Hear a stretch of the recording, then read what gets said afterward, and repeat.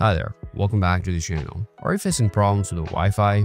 Well, after updating iOS 26 or later, you might face your Wi-Fi is randomly disconnecting, or maybe it says connected but no internet, or maybe your Wi-Fi become extremely slow.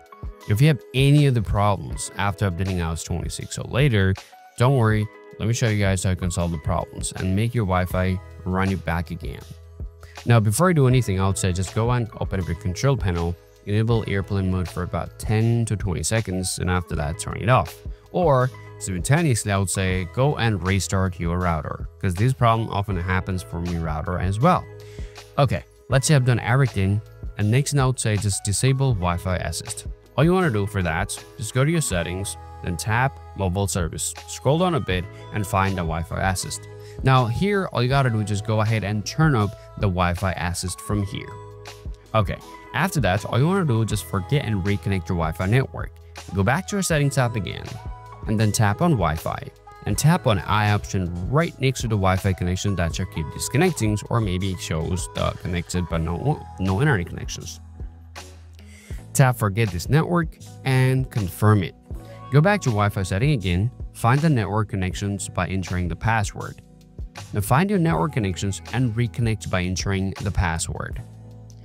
Well, once you're done, check your problems. If you see you have still the same problems here, the next thing that I would say, just try to change your DNS. For that, after connecting your Wi-Fi with your iPhone, go to the settings and tap on Wi-Fi.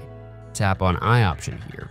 Scroll it down, tap configure DNS, select manual, and remove all the DNS server which is currently available here, and put your DNS like 1.1.1.1, and second DNS server, so it should be 1.1.0.0, and save the network, and then restart your iPhone and see what happens.